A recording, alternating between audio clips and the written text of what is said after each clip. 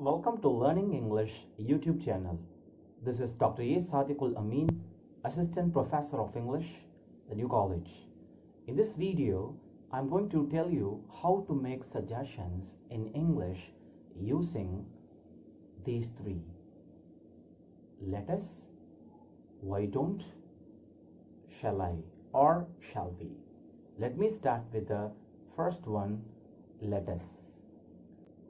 Let us is followed by the simple form of a verb.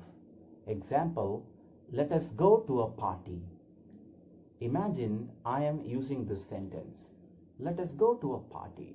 By looking at my friends, I use this. I am trying to express that I have a suggestion for everyone. Number two, why don't. Why don't is used primarily in spoken English to make a friendly suggestion. Example, why don't we go?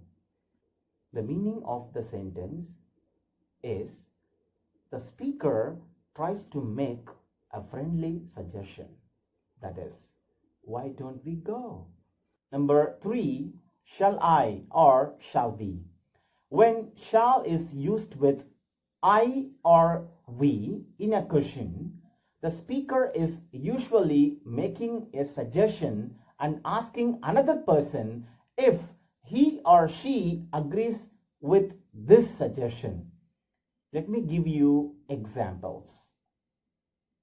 Number one, shall I open the window? Is that okay? In this sentence, shall is used with I. The speaker in the sentence is making suggestion and asking another person if she or he agrees with the suggestion. That is, shall I open the window? Let me give you example number two. Shall we leave at 4? Is that okay? In the sentence, shall is used with we. The speaker is making a suggestion and asking others if they agree with his suggestion. That is, shall we leave at 4? Is that okay? Now let me go to the third example. Let us go, shall we? In the sentence, shall we is used as a tag question after let us.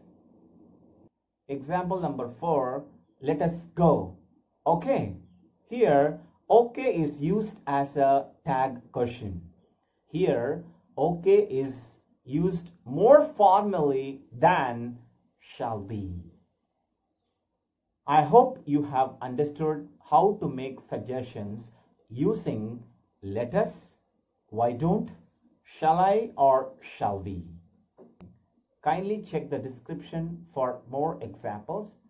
Thank you very much for watching.